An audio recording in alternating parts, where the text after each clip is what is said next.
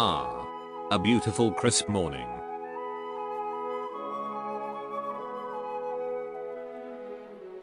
Takahashi, the development team has run out of ideas for a game where a character screams really loud and becomes anime epic. Then we'll have to go back to my favorite piece of media. We're going to be inspired by the Bible. Pyrrha will meet Jesus in Xenoblade 3 and there will be a scene where Turtles is revealed to be a powerful god. Since Tetsuya Nomura is my buddy, we will be inspired by his ideas and include a character with unprecedented levels of grip. As for the music, let's just let Yoko Shimomura go ham on the music playing devices.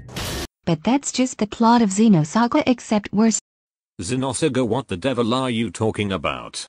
That game earned me just enough to afford one copy of Fire Emblem Radiant Dawn for the frickin' Cube Station.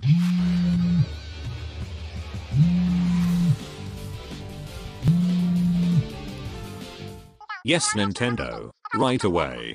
It seems I've been called into a meeting. Oh bloody hell, I'm in the wrong conference room. 1 second.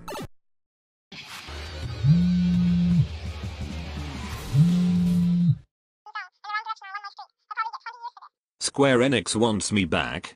I already made FF7, but good for them, what the flip.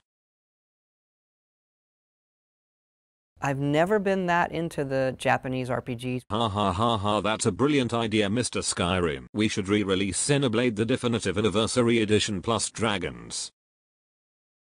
What's going on? Listen, what is that? That sound.